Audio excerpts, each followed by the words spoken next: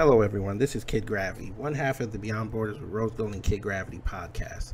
And today, I'm going to give you my commentary on the song that is sweeping the world, sweeping the nation, and unfortunately sweeping up the fairer sex into a new mindset. That's right, folks. Cardi B and Meg the Stallion have joined forces to bring the world a brand new anthem called W.A.P. And it stands for wet ass. You can figure out what the P stands for. And unfortunately for people, some like it, some don't. And now that song has been mired in controversy. So today we will look at the controversy and look at the video. I can't play it here on YouTube because of course it'll get flagged. But we will look at a particular article that I found yesterday on complex.com, which outlines why the author believes this video is so empowering for women. Now, this article was curated by Brianna Holt, who is a culture writer and editor in my city, New York.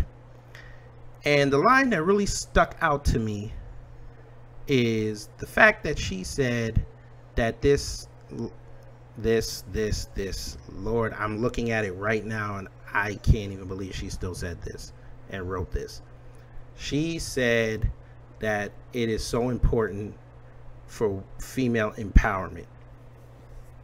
Folks, did we not hear about a month ago, a year ago, 5 years ago, 10 years ago, the start of second wave feminism, that women should no longer be viewed as sex objects? And here we go, one more again. We have a video that should stay in the matrix, aka social media, and be just consumed for entertainment purposes for about 3 to 4 minutes. Now, it's not been viewed for 3 or 4 minutes.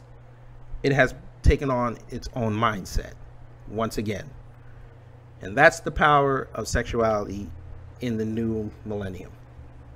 Now, quick disclaimer. I did not watch this video and I am not going to watch this video because, number one, I don't care for either artist. And number two, I don't care for those artists. But reading this Complex article, the fact that one of the lyrics says, I said certified freak, 7 days a week, W.A.P, make that pull-out game weak. Okay, fine. We gotta rhyme and do metaphors as rappers because I've done a rap album, so everything that has to rhyme has to rhyme. There was a particular line, though, in this article that got to me, where the author, once again, Brianna Holt on Complex, she said gender stereotypes are dismantled in the very first verse as Cardi sings, I don't cook, I don't clean, but let me tell you how I got this ring, creating no space for the stereotypical submissive stay-at-home wife figure. Ladies and gentlemen, this is why the marriage rates are declining, the baby mama rates are rising, and the fact that once this election is over and the Pence rule comes in full effect and the dating scene post-COVID is going to change dramatically for the next 2 decades, mindsets like this are why women are going to be single if they don't change.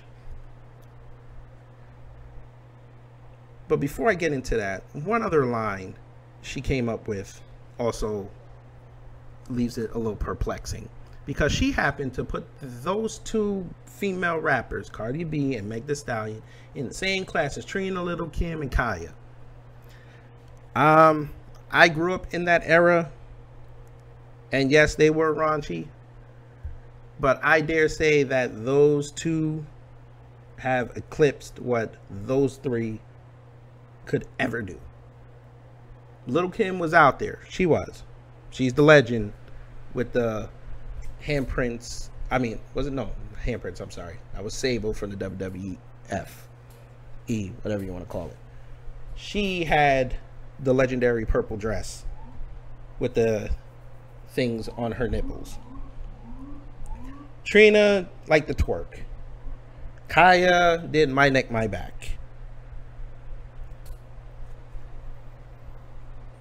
I don't care about a woman displaying her sexuality.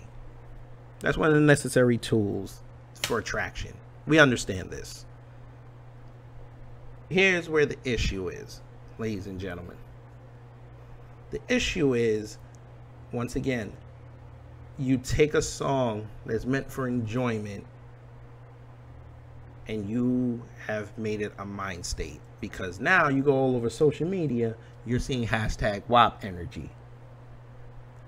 So once again, instead of encouraging a relationship, even though you don't have to, that's just me as a father and a husband, especially a husband of a little girl. When you put out statements like that and you put out mindsets like that, yes, you're trying to get satisfaction and edification from others. But in this mind state, like I said, men are starting to change their movements. They're trying to change their image. They're trying to settle down, especially us black men. We see things like this. Why would we take a chance on you? Why would we want to cultivate anything? What's the incentive not to just knock you up, have the kid, roll out, and, you know, what we've been doing since the 60s? These are the same women, like I said before, who want to not be viewed as anything more than a sex object, but then praise a song that objectifies women as sex objects. You can tell us all you want that this is supposed to be sex positive and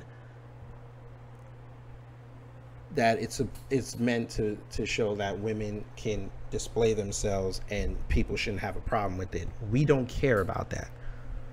We see people all the time walking down the street showing their bare skin. Some people are comfortable with it, some people aren't. You can't change an entire masses mindset. And that's one of the problems we have with our people. We always want to take the majority and push it aside, and we take the minority and try to elevate it. And these two chicks are the minority that we've elevated. The stripper culture, the aggressive female culture. Cardi B was a stripper. We all know this. She managed to get married and have a baby with a man who has multiple babies and multiple baby mamas. Fine. We've seen that. We've seen that story before. Meg Thee Stallion, they're claiming it used to be a bottle girl. I don't know much about this girl's history. But one thing that did come to light a few weeks ago when she had that whole dust up with Tory Lanez was she bragged about beating men up. I guess due to her height. I think she's like 5'7", 5'8", whatever. So it's just funny that our women love to preach about karma. And now the karma's coming. Because I'm looking now online and there's a California what's the word? Jeez, it's early.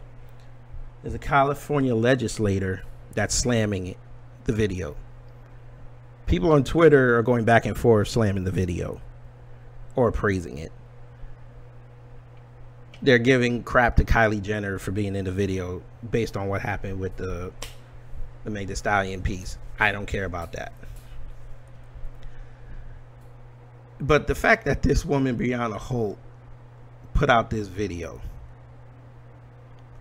and you have people like Angela Stanton King and Deanna Lorraine.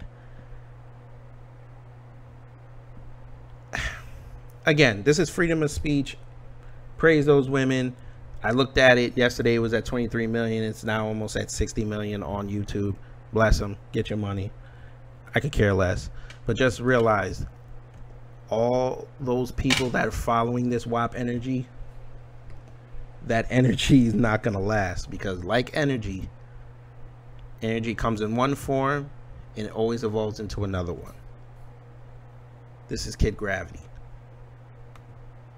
Like, share, subscribe to the videos. We will be putting up more content soon. If you go on and check out our podcast, we have 4 seasons worth of content. We do everything from sports to politics.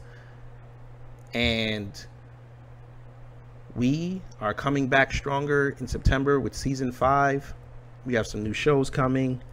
We have new topics we're going to discuss. And who knows, maybe if we get big enough, your favorite celebrity like Cardi B or Meg Thee Stallion will come on and cuss me out for what I just said. I welcome it.